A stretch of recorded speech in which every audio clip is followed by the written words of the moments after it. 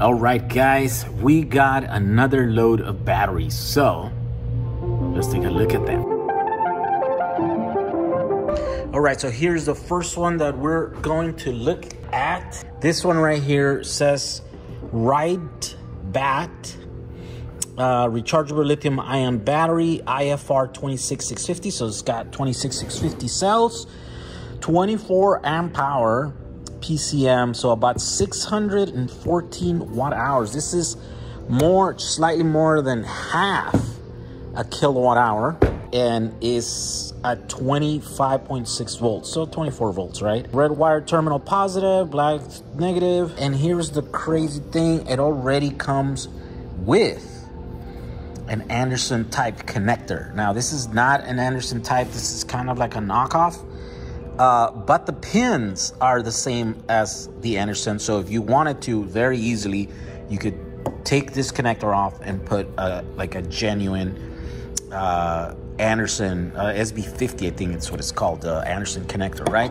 So it's also got 3 signal wires in here.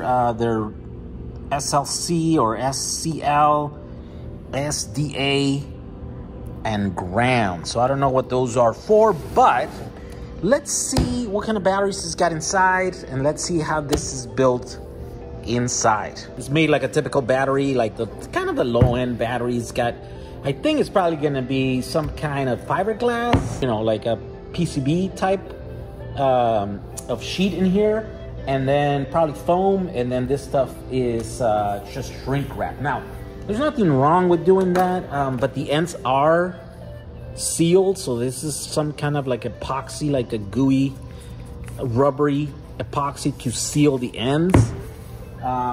Both sides of that is, so this is a sealed battery, which means it usually came off of like a vehicle or some type, like a scooter or a motorcycle or an e-bike or something, so that, you know, keep the moisture out of there. So in order to get to the inside, we're just gonna have to rip the shrink tubing here, or the shrink wrap.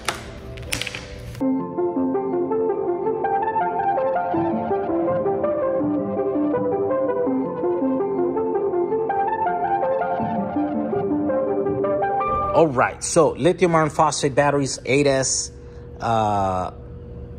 Let's look at if we can find the specs of the cells. Here we go. This is what we found out. LiFePO4, 26650 rechargeable cell, 3.2, 3800 milliamp hours. Discharge cutoff voltage, 2.8, 3.9. So discharge current, there we go. That's where we're interested. Standard, 1.9 amps. So half of a C, right? Rapid continuous, 3.8 amps. So that's 1C for battery pack. Maximum continuous, 11.4 amps for single cell use only, not for battery pack. Pulse, 20 amp for 5 seconds. So this can put out quite a bit of power for, you know, 5 seconds. It could pulse, right? But it's a half C standard, or 1C, you know, rapid.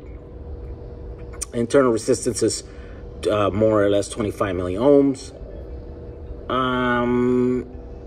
2000 cycle life, there we go. So at 100% depth of discharge, at 1C charge, 1C discharge. Okay, so this is at the rapid. 3.8 amps in, 3.8 amps out, 2000 cycles. But if you use it storage, for example, yeah, so you'll get the typical 4,000, 5,000 cycles out of these. Yeah, they're the blue ones. They look like that. So at 1C, 600 watts, it's 25 amps. When you look at the BMS, it's got 4 MOSFETs, 4 here and then 2 over there. It's about a 25 amp MOSFET here. So I'd say these are rated at 25 amps. These are good packs, and we don't know why they're here. We don't know, because this is the first one that I took, just randomly took it off the pallet, and it's a nominal. Like the cells are at 3.19 or something, so almost 3.2. Nominal, right? So these are very cool because these are 24 volts. They're already put together. They're lithium iron phosphate, so they're safe and they're long lasting. And if you wanted to run, like build a large system with these, well, you just have to get 2 of these and then put them in series. And now you got your 16S, 48 volts, right? And you got 25 amps each one. So if you wanted 100 amps, right? Sustain 100 amp load, then you just have to get 4 groups of pairs, right? So 8 of these battery packs will be able to sustain that. And you'll have, at 8, you'll have 4 kilowatt hours, right? So these are gonna be really, really easy to build system, right? Kind of a modular system. So more lithium iron phosphate down in our warehouse. I'm finally glad to offer 18 lithium iron phosphate, the long lasting and the super safe chemistry. So these are great for storage. I recommend you use these for storage, not so much for, you know, e-bikes or stuff, because then you can get a much smaller battery for an e-bike that can put out more power, right? But these are really good for storage because they're lithium iron phosphate. They're already made. All right, so these are going to be at jack35.com. Thank you for watching this video. We'll see you guys on the next one. Bye.